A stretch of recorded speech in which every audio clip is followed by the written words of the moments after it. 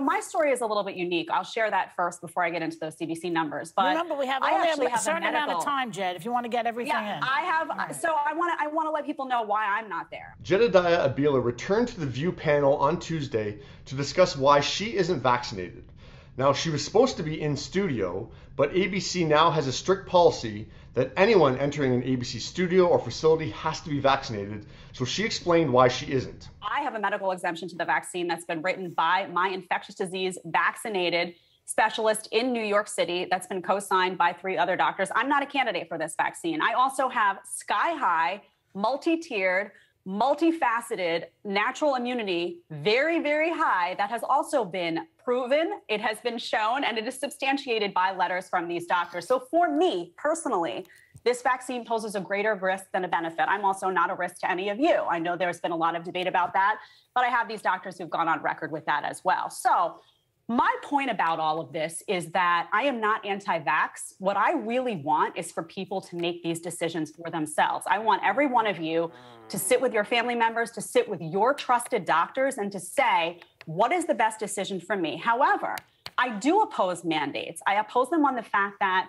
let's look at the science. This is a vaccine that was created to prevent severity of disease and to prevent hospitalizations. Now, we can have a whole debate on that in itself, but the vaccine does not prevent you from getting COVID and does not prevent you from transmitting COVID. Oh, my goodness. All right, we'll get back to that in a second. But yeah, everything that Jedediah is saying is true.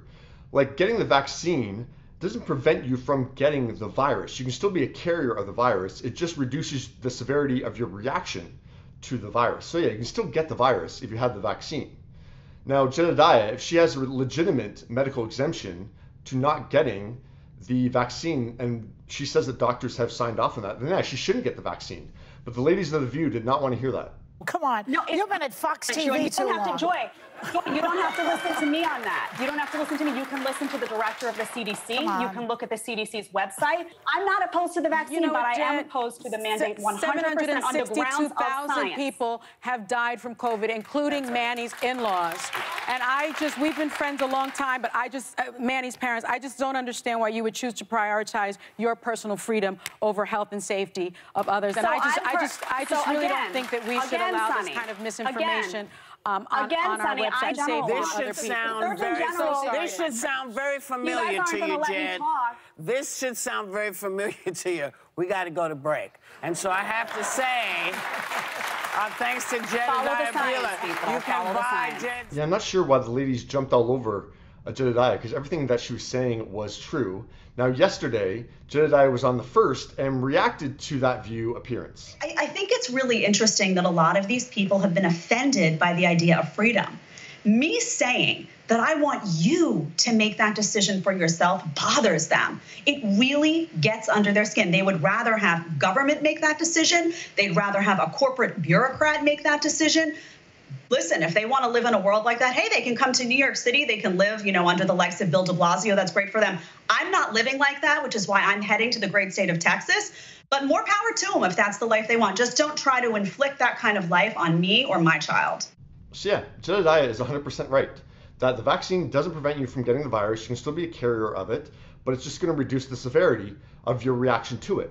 Like, if I'm in a room with someone who is unvaccinated, I'm not that worried, because I could be carrying the virus and pass it to them, and they're going to be the one that's screwed. Getting the virus is actually a selfish thing in a way, because I could have the virus, but it's not really going to affect me, but it might affect you that is unvaccinated. Like, I'm not worried about walking into a room that's full of unvaccinated people, because reality is I'm probably going to be fine.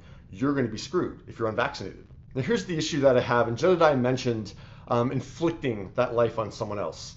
So if you are going to ignore science and not get the vaccine, because the reality is the people that are dying now are the people that are unvaccinated. Sure, there's a very, very small percentage of people that are vaccinated and are having these new breakthrough cases. That is absolutely true. But reality is most of the people that are dying are unvaccinated.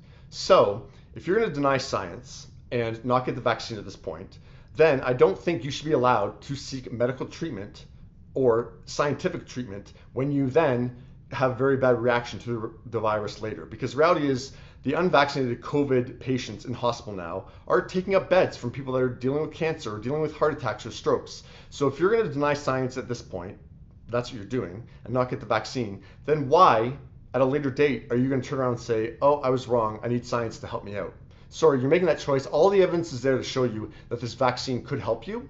If you don't want to get it, that's fine. That's your personal freedom to not get the vaccine. But then don't inflict that on the healthcare system later. That, oops, now I need help. I don't know why I denied it to begin with, but now I need help. So if you're going to be all in and deny science, then you got to be all in and deny science. That's my thought on it. Let me hear your thoughts. All right, there's one more thing that I forgot to mention, so I'm just going to throw it in there. Do you think this kind of reaction to this segment is Jedediah's ticket back to being on that panel? I know people have thrown her name around as a replacement for Meghan McCain. Do you think all this attention might help Jedediah be back on The View?